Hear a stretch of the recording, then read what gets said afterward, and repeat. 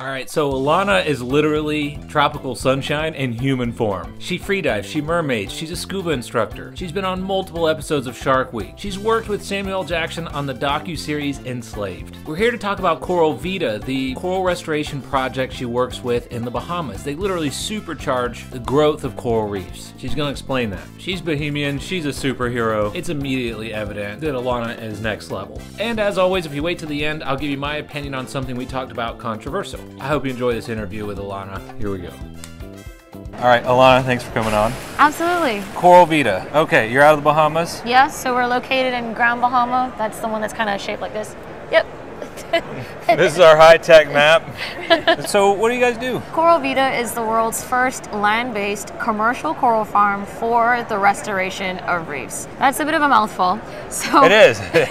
It's a land-based farm, so instead of your usual field nursery, that in-ocean coral tree configuration, we are land-based, so we are in tanks like this. Ooh, that's cool. So land-based, commercial. We are a mission-driven company. So any profit that we do make from the ways and how we can restore reefs, it goes right back into reef restoration. But then of course we're for the restoration of reefs, because you can have land-based commercial coral farms, but they're for the aquarium trade. That's not us, that's not our beat, that's not what we do. We are strictly for reef restoration.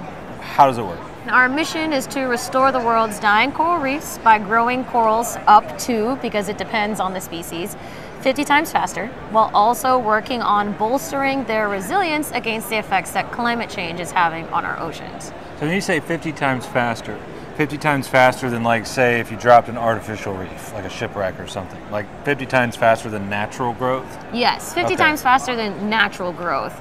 And this is through a very simple process called microfragmentation. And this methodology was developed by amazing coral practitioners around the world, probably pioneered in the aquarium trade, but is now being used for faster and active reef restoration. So first we start off with actually surveying the reefs in the first place. Where are the reefs that are degraded? Now we have to narrow it down to what reefs can we actually restore. Once we figure that out, we get to work and we pick up what's called fragments of opportunity. These are fragments of coral that are broken off of larger colonies. So if I were to break your arm off and throw it over there, Sorry to interrupt, I'm gonna be real quick. If you wanna support this channel, go to sweetwaterscuba.com. Info's in the description. You can get the blue shirts, the red hat, the vinyl holographic tank stickers that everybody seems to love, and of course the autographed children's books that come directly from me. And back to the show. We're looking for Kenny's arms and legs that are scattered across. That's a very violent example. It's just an educational tool. All right, fair enough, fair enough. So then we pick up those frags of op, and then we bring them back to our farm. We could stash them in our field nursery for later. We do have coral trees, but they're kind of like our pantries or our extra storage, so that we don't always have to go out and scout particularly branching corals. But most of them come back to our coral farm, and then we put them through the process called microfragmentation, which is how we grow corals 50 times faster. So science has found that if you cut a coral, it triggers a rapid healing response in the same way that your body responds to when you accidentally scratch yourself. So all of these little microfrags here would be growing way faster than they would kind of left to their own devices, uncut and in the wild. So this is a natural process. We're just triggering that rapid growth. So then they're growing rapidly on these plugs that we make at the farm. That's 3D printed. These are the real ones. Oh, cool. They're made of a special mix of cement. Then we place them into coral cookies. This is the real one, and this is the 3D printed example, obviously. If you place these microfragments across a surface relatively close to each other, eventually they will run into each other naturally, but they will recognize themselves, especially if I've done my job right and not mixed up any of the genotypes. They're genetically identical, and they will fuse and become a coral, one organism, and sharing resources, kind of just like they did in the beginning. So going from the size of a quarter to the size of a saucer would take a fraction of the time it would take a coral in the wild to do that. This one, for the listeners, is about the size of maybe like a half of a grapefruit or an orange. How long would it take to get that size normally versus using this method? It does depend on the species, and I think most of your questions after this, my answer is going to be it depends, unfortunately. So the fastest growing corals can grow 12 to 15 centimeters a year. Okay. That's your branching corals, like a crop or a cervicornis or a staghorn coral, the one that looks like really scratchy fingers. or its sister species, elkhorn corals, obviously kind of looking like elk antlers. And the slowest ones, like these brain corals, maybe they only grow 1 to 2 centimeters a year. And then it depends on the individual. You and I probably have been the same height since 8th grade, whereas Richie we couldn't resist another tall joke. is very different. Can you stand in between us to come show over the here real difference quick.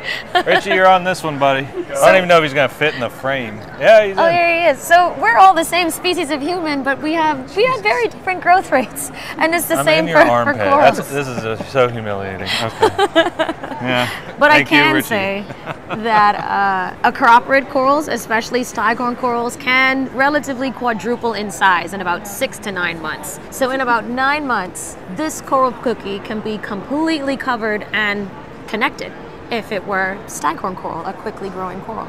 So if you didn't know, we've lost 50% of global reefs Since in the last decade. in the last decade, Yep. half the reefs. Half of global reefs are dead and gone. Oh shit. And if we choose to do I didn't know it was nothing that about bad. it, it's pretty bad. Yeah. And if we choose to do nothing, we could lose up to 90% of reefs by the year 2050. And that's scary for all of us because we're probably going to be in our mid-50s, early 60s by the time 2050 rolls around. For me, I'm going to be in my early 60s. Don't smirk at me like that. What happens if all the coral reefs die? If coral reefs die, our oceans die. Coral reefs are the most biodiverse ecosystem on this planet, and 25% of all marine creatures rely on reefs at some point in their life cycle, whether that's to find food, find a mate, to rest if they're migratory, maybe that's just where they live. And then to really put that into perspective, reefs only equate to less than 1% of our seafloor. So 25% of all of the marine animals you could ever imagine in your brain of yours, thinking about Finding Nemo and all the creatures, or your own experience in all those creatures, a quarter of all of marine species rely on less than 1% of a space on this planet. Do you think this is something that is reversible? Could this possibly save it? We're not saying that Coral Vita is a silver bullet by any means. We still need, governments and people like you and me to advocate for our oceans, because we need to fix or begin to slow first and then reverse everything that we've done to our oceans. But what we're doing at Coral Vita is kind of like a fragment of opportunity. We're laying down that initial foundation, that scalable foundation to really create scalable impact, because 90% by 2050 is a big challenge. And so we're doing what we can to make sure that that doesn't happen.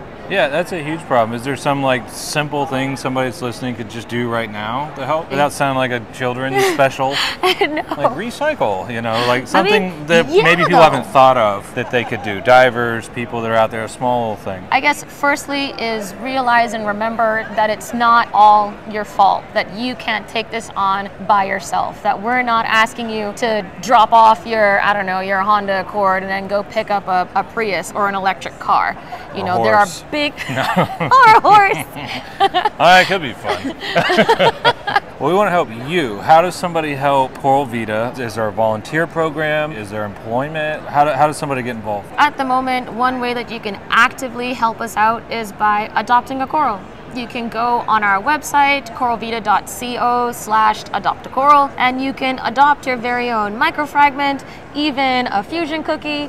If you're a big corporation or just feeling super generous, you can even donate to adopt a whole tank of corals. And that donation will go from collecting a coral to fragging a coral, it growing and living its best life in our tanks, and then being outplanted back to the reef to bring the reefs back to the splendor and what they used to be. What does that mean, adopt a coral? Adopting a coral would be to donate at whatever tier you'd like to our organization and towards our efforts. So we don't get one. No. I'm just Where were kidding. you going to put it? I don't know. Even if you had a saltwater aquarium, I could get locked up for exporting corals. Oh my God, is it really? Yeah, no, it's illegal to harvest corals without a permit, and our permit does not say we can actually physically sell corals. That is not what we do. No. It's digital, and so it's very environmentally friendly, and it's kind of that gift for that person who you can't really figure out what to gift. But we do send you kind of monthly updates on what your coral is up to when you adopt it. So your coral has been collected, it's been fragged, it's hanging out in our tanks and living its best life for a little while. It's been outplanted, and kind of take you through that process. Can you name them? You can name them. You can put their name on your gift certificate. What do you want to name your coral? Really? What do you want to name it? What do I want to name it? Yeah. Oh gosh, I don't know. I didn't expect to be in the spot. There he is. Name your coral. Steve Z. Steve Z, cool. Yeah. You can put Steve Z on the certificate. Yeah, how about Steve Z? Is there an opinion that you started with that has done a 180 to now? That for-profit companies, when done right, do good. That we're not always the bad guy. Coral Vita is an open source and very collaborative company. We want to work with anyone who wants to help us restore reefs. We work with the Reef Rescue Network, the government of the Bahamas, with Perry Institute for Marine Science. We've even given talks to the Coral Restoration Foundation out in Florida. It's going to take the effort of all of us to even start to begin to make sure that 90% of reefs do not die by 2050. I usually worked in the nonprofit sector, and this is my first time working in a private for-profit company. And I felt a little guilty in the beginning because it felt like I was going over to the dark side. It's not at all. It's actually a little freeing when compared to the nonprofit world. When done right. Correct. And what would you, I know it's probably a whole conversation, but what does that mean, done right? Coral Vita was founded by Sam Teicher and Gator Halpern. Officially, they're my bosses, but they're also my really good friends, and I know that they are good people, and I know and understand that they are building this company not for themselves, but for us Bahamians to benefit from, to serve this entire country. It's for our community, and the goal is not to keep it in the Bahamas. The goal is to have a global network of these high-tech coral farms, because reefs dying is not a problem that's exclusive to the Bahamas. It's worldwide, and so we need scalable solutions across the planet to really make sure that we are doing our very best to ensure that reefs don't end up in the state that they're predicted to. So when you're not out there raising coral, you're not filming for Shark Week, you're not just existing in the Bahamas where we all wish we could. Yeah. You're not diving. What are you doing for fun? Does freediving count? Oh, can't be this stuff. What do you do just for fun when it's a rainy day and you're not working? Like, where is that? What does that look like? I'm super cozy on my couch with my dog, my boyfriend if he's not at the gym, and I play video games on the Switch. Oh, a little video game action. Okay, that's what we're looking for. Clearly, I love all the Marios, but I'm a big fan of puzzle games. They're strategy games on the Switch. How about Mario Kart? Oh, kick your ass in Mario Kart any day. I doubt that. I wish I brought my Switch. I'd kick your butt right now. I doubt that. Swear. Unless Tina's there because she cheats. I swear to Bob. She practices during the week and pretends like she didn't. He's just really bad. Yeah. No, that's what I'm saying. I swear to Bob, I'd kick his butt. What cart? What character? Those are the last questions. Toad, the pipe cart, and like the multicolor like rainbow parachute. Yeah, kick your ass. Yeah, I don't think so. But Alannah, thank you so much for coming on. It's been a pleasure. Thanks so much for having me. This has been fun. Hope you enjoyed that conversation with Alannah. We haven't played Mario Kart yet, but we all know how it's going to end. As promised, I said I'd give you my opinion on something we talked about controversial during the interview. I think I just agree with Alannah with for-profit companies aren't always bad. I mean, I've had a dive shop. I try to do everything I could. I have friends that have ran non-profits, and you know, they still actually have to make money, and then they're restricted and weren't actually able to accomplish some of their goals. So I think with anything in life, there's good people and bad people. Whether it's a non-profit or a for-profit, I think we shouldn't just say, oh, that's a non-profit, they're the good guys. Oh, that's a regular company, they're the bad guys. I think take every person, every organization on its merits. I think that was a great perspective. Coral Vita is a perfect example of that. Feel free to comment about that or anything you wanted to know about this in the comments. Agree or disagree, I love you. I'm glad you're here. We'll see you on the next show.